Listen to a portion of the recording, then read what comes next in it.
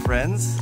So remember last night when I told you that I was planning on climbing to Yalo Rock with this group of couch surfers that were organizing an event? I noticed actually on the couch surfing app there's a few people planning a hike tomorrow morning, so maybe I'll join them. Well, it turns out that the event was actually from a month from now, so I got that wrong. So there was no event happening today, but I actually did meet some guys from my hostel, and we're hiking to Yalo Rock ourselves. Hello.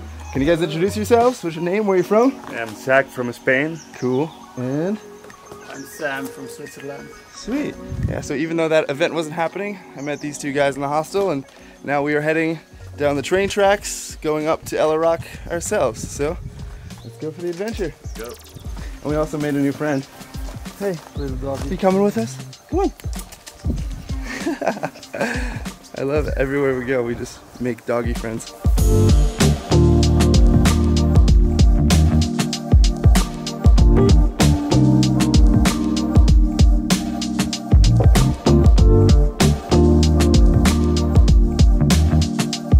Alright, now we are off the train tracks and into the jungle. Let's do it.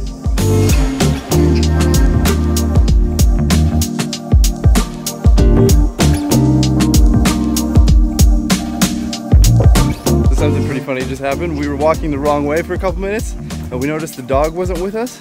We turned back to go the right way and the dog was waiting for us on the trail. So I think that's a sign that we should just follow the dog because apparently she knows where we're going and we don't. Whew. All right, we're not quite at the top yet, but we just made it to our first viewpoint and this is beautiful. But we got one more climb to the top of Yalo Rock. So we'll see you there.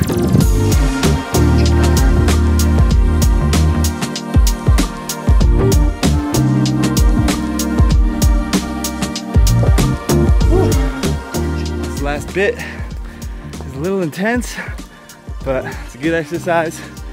We're making our way up. I believe we're almost there. I hope. All right, we made it.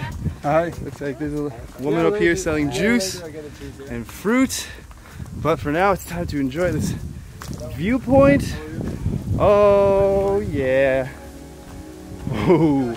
All of that hike is now completely worth it. This view is incredible. And check this out.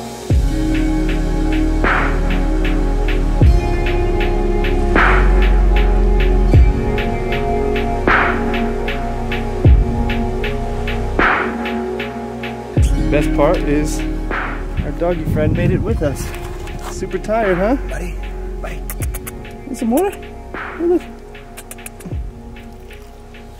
Yeah. We're currently on Yalo Rock. I think it's appropriate if we name her Ella. Ella, good job, Ella. You made it all the way to the top. Yeah. She's tired. It's cool. After being at the beach for a while on the South Shore, only a couple hours north, it's such a different landscape up here. It's a nice change of scenery. So you know what I'm a little disappointed about is the fact that I didn't bring my drone. But after the incident yesterday, I'm not gonna risk it anymore. While it would be very nice to fly here, I'm gonna follow the rules and be a good boy and just admire the view with my own two eyes. And if you're wondering what incident I'm referring to with my drone, here's a brief explanation as to what I'm talking about. And a pretty interesting series of events happened to us right after we saw that elephant, which we saw an elephant. Really cool, right? Yeah. Right on the side of the road. It was a little intimidating because it started walking toward us, but we looped around and I tried to get a little GoPro shot of that. That was really cool. And then immediately after that, we got pulled over. A few army men jumped out of a big truck because I did something that I wasn't supposed to do. I flew my drone. We were on that road, B35, and there was no one around. It felt like we were in the middle of nowhere. So I haven't flown my drone the entire time I've been in Sri Lanka. I heard you're not supposed to fly drones right now during this high security risk time, so I haven't been flying. But we were just in the middle of nowhere, and I felt like now could be a great opportunity to just get a drone shot of the tuk-tuk. I wasn't even flying high. I was flying maybe 10 feet above the ground, and I got a quick little shot of the tuk-tuk. To be honest, it wasn't even that great of a drone shot, so it wasn't even worth it. But apparently, there's an army base really close by, and there was a truck driver that drove by when the drone was in the air, and he was a little tattletale, and he got the army men, and they came over and interrogated us and searched everything and brought us to the police, and we were like trying to communicate with them that we were only flying it because we're tourists, and I was making a YouTube video, and they were just doing their job. That's all they were doing. But it was really hard because their English wasn't that great, so communicating to them that we are not terrorists was not easy. We were just trying to tell them that we're tourists and we're sorry. I kept apologizing. Eventually they let us go, but they did hold us at the police station for like 30 minutes and just trying to question us and what are we doing, and again, they're just doing their job, so I don't blame them at all. But just a tip for you, if you plan on traveling to Sri Lanka in the near future, I would check the regulations on drone laws, because as of right now it is highly prohibited. So if you don't want to deal with what we just dealt with, don't fly your drone. That's all I gotta say. While I would love to show you an amazing aerial view, all you can get is a little panorama. But maybe that's nice, because you can come here for yourself and really appreciate it, because obviously on video it never does a view justice. So I recommend to come here and meet this guy. He'll sell you some juice and fruit. What's your name? Angini. Angini? Yes. Alright, I'm Steve. Nice to meet you. Nice to meet you too. You live over here? Yeah. You come here every day? Oh yes. Do you live up here? Yes. Do you walk? No, I down new day. So you walk up here every day? Yeah. Morning coming 6 o'clock. 6 o'clock? Yeah. Until what time you leave? I go back 4 o'clock. 4 o'clock. And you sell fruits and juice? Yeah. Very nice. It's a nice place to work, huh? Yeah. It's a good exercise coming up here every day, I'll tell you that much. Yeah. I'm sweating.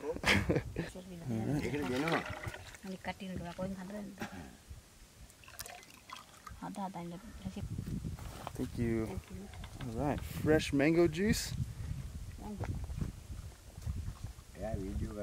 Oh, that's good. That is good. Very tasty. That's so good. Alright, thank you. He was just telling us how there is another viewpoint about 10-minute walk from here, so we're gonna go check that out now and see if it looks any different. Do you want to come with us, Ella? Ella, do you want to come with us? Come on, come. Hey, that's a good girl. She's coming with us to the next viewpoint. It's so funny. As soon as we got there, she passed out. When we started leaving, she didn't want her leave her mates. You think I can fit her in the tuk-tuk and travel around with her? Cool, this guy was right. There's another incredible view. Maybe a 5-minute walk away. Wow! You can see a whole different angle now. This is nice. So over there somewhere is another very popular viewpoint called Little Adams Peak. And I haven't been there yet, but I've heard it's a much easier hike.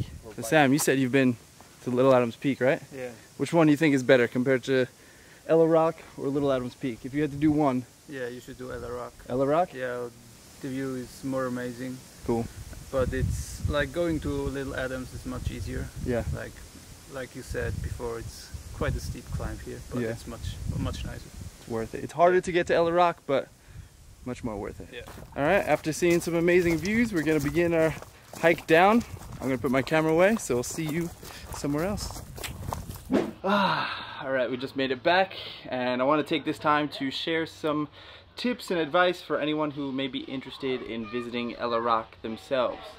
So starting with the time, we left around 8:15 and it's now 12:15, so it took about 4 hours round trip, and I would highly suggest leaving as early as possible, because the later you leave, the hotter it's gonna get, and you do not want to do that hike if it gets too hot and humid, so leave early.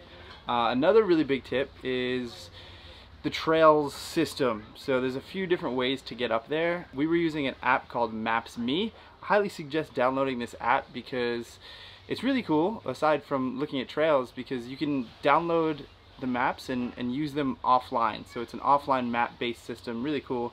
But another really nice thing is the fact that there's a lot of trails and not just roads. So we were using Maps.me to see what was the best way to get up there, and people actually left notes saying this is the better route. So yeah, check that out. Maps.me is definitely very helpful for travelers. And other than that, bring some water and just have a good time. Yeah, this is a beautiful hike, beautiful viewpoint. And now we're gonna go to a place called Nine Arch Bridge, a very popular place here where the train travels over a bridge with 9 arches. Very creative name. So we're gonna head there now. Let's go check it out. So we just made it to the Nine Arch Bridge area. As you can see right behind me, that's the famous Nine Arch Bridge.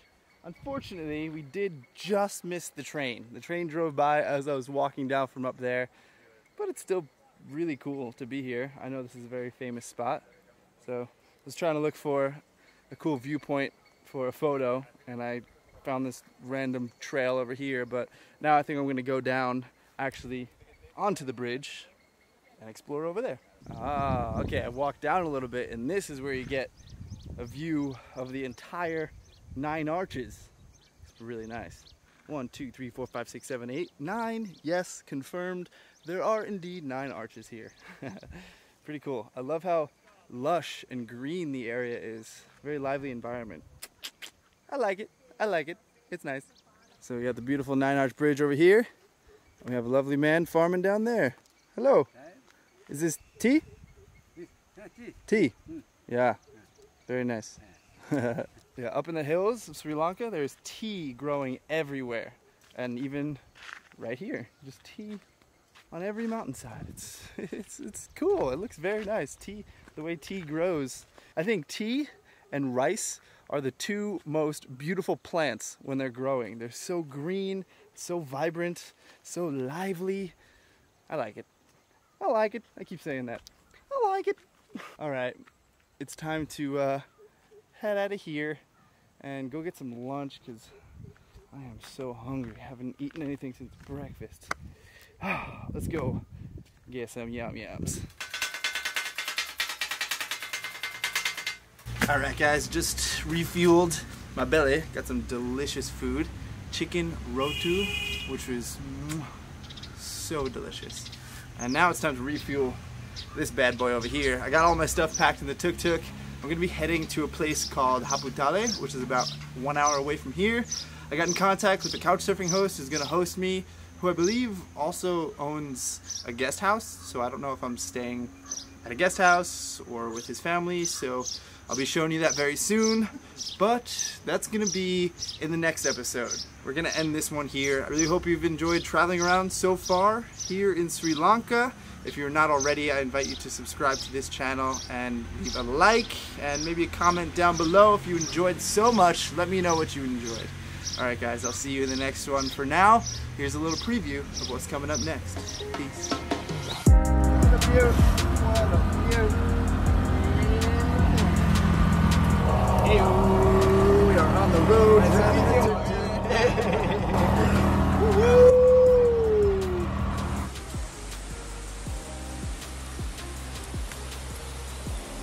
What's up?